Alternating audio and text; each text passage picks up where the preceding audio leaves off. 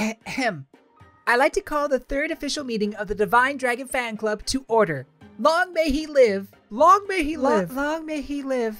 We have a few items of business for today, but first, let's give a warm welcome to our newest member, Veyle. Thank you for letting me join. We're happy to have you here. As you already know, Veyle is the sister of our beloved Divine One, so of course you'll be a great addition to our club. I really do hope we can be close friends. Oh, I'm sure we will. With your help, maybe we can finally complete Mission Divine Underpants. Wait, what? I'll now turn the time over to President Clan for show and tell. President Clan? Thank you, President Fram.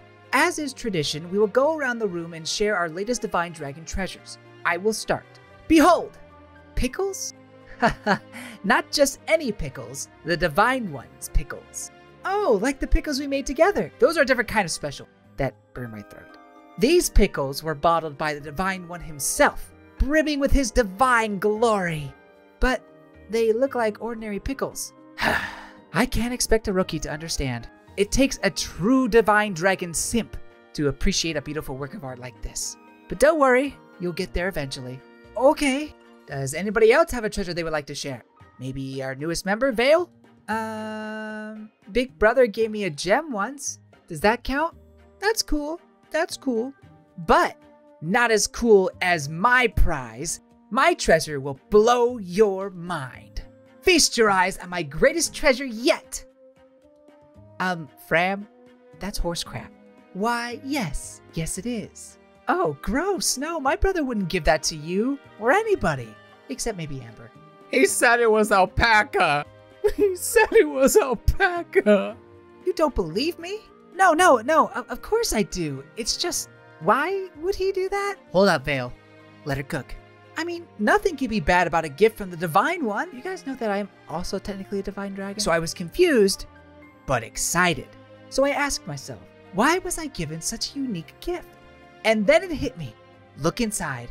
Look inside? Oh no, Fram, you didn't. Of course I did. I would never ignore a gift from my beloved Divine Dragon. And sure enough, hidden within, I found this emblem. Byleth, we've been looking for your ring for days. Alir said he lost it when he was feeding the horsey. Oh.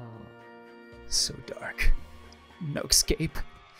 Like the dark void. The ways of the gods are truly beyond our mortal comprehension. But I gladly accept his gift to me. Wow, that was better than the sweat rag story. You see, Veyle, this is what the Divine Dragon Club is all about. Sharing in our deepest, most personal stories about the Divine Dragon. Did that give you any ideas for next show and tell? Veyle?